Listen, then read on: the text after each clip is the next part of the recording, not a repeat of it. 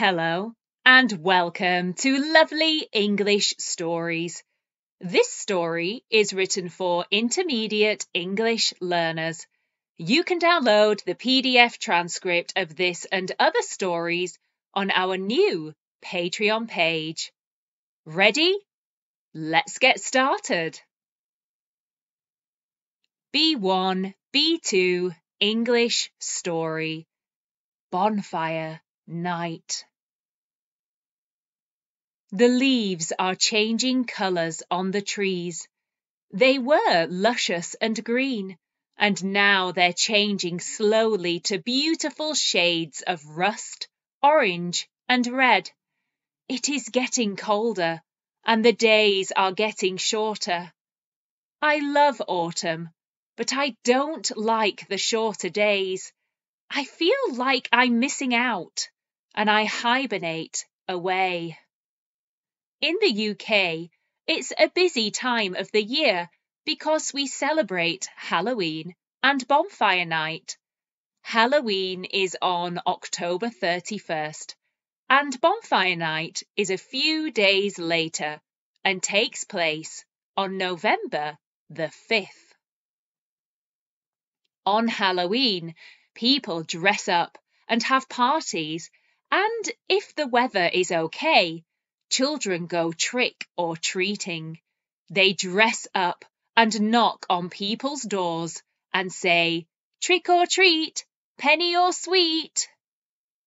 Halloween isn't as popular in the UK as it is in America, but it is getting more popular. In comparison, Bonfire Night is a big celebration. On the 5th of November, we celebrate something that could be seen as being a little strange.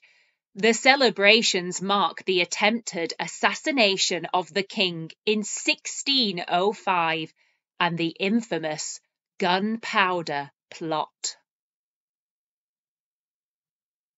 Guy Fawkes, who was born in York, and his gang of friends were Catholics, and they wanted Protestant England to become Catholic again. They thought that if they killed the king, then maybe it could happen.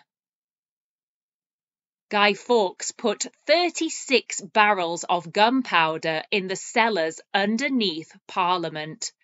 He wanted to create a huge explosion and then escape to Europe. Someone sent an anonymous letter to Lord Monteagle warning him and anyone else to stay away from Parliament on November the 5th. Guy Fawkes was caught on November the 5th in the cellar where he was waiting to light the gunpowder. He was tortured until he gave the names of the people who had helped him in his plan. They were then captured and hung, drawn, and quartered.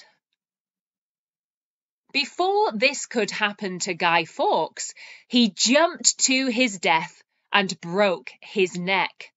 However, his body was still quartered, and then various parts of his remains were sent around the UK as a warning.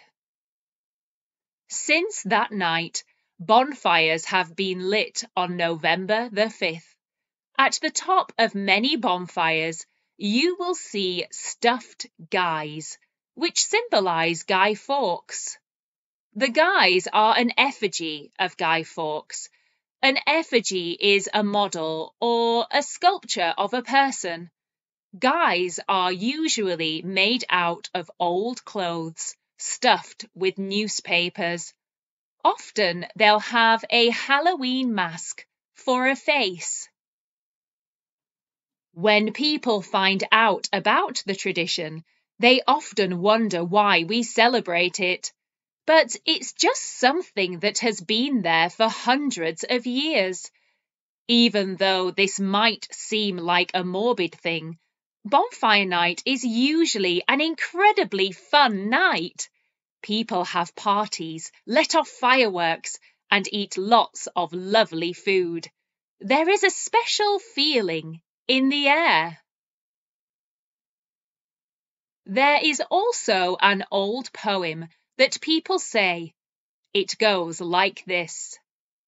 Remember, remember, the 5th of November, gunpowder, treason and plot.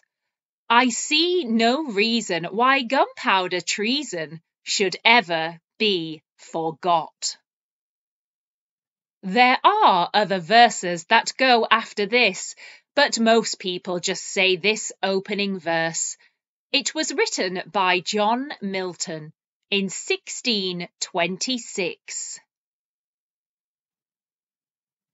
This year, I plan to celebrate Bonfire Night by having a small garden party with my family and friends. I have a medium-sized garden and, at the bottom, I have been collecting rubbish and twigs to make a small bonfire. I will put chairs around the bonfire so we can toast marshmallows and tell stories. If it rains, I have a small gazebo we can sit underneath. It's always nice to be outside because you can hear the neighbours' fireworks and hear everyone chatting and laughing. It's a very social evening. I will make some toffee apples, parkin, hot dogs and beef burgers. For my vegetarian friends, I have prepared some special burgers. I'll set the fireworks off at about 8 p.m. I have bought special fireworks that aren't too noisy, so hopefully they won't scare the neighbours' pets. Pets can get very scared at this time of the year. I feel sorry for them. I also have some sparklers for the children and, let's be honest, for the adults too. Everyone loves sparklers. We usually have competitions to see who can write the longest word or make the prettiest pattern with their sparkler. The morning after Bonfire Night always feels special. Sometimes you'll still hear the distant bangs of celebrations, and the air is filled with smoke. After Bonfire Night, people start preparing for Christmas. It's like a magic switch goes on, and suddenly all the Halloween and Bonfire Night foods and decorations are replaced with Christmas trees, mince pies, and mulled wine. By the end of November, town and city centres are full of Christmas markets and fairground rides. People are in the run-up to the festive season, and Bonfire Night and Halloween seem like a long time ago. I always miss it though. I try to savour that week between All Hallows Eve and Bonfire Night. For me, there's always a special sparkle in the air that I just can't explain. I look forward to it every year. What is your favourite festival or your favourite time of the year? Tell us in the comments below. We hope you enjoyed this lovely English story. Thank you for stopping by. And don't forget to like, subscribe and share. See you soon.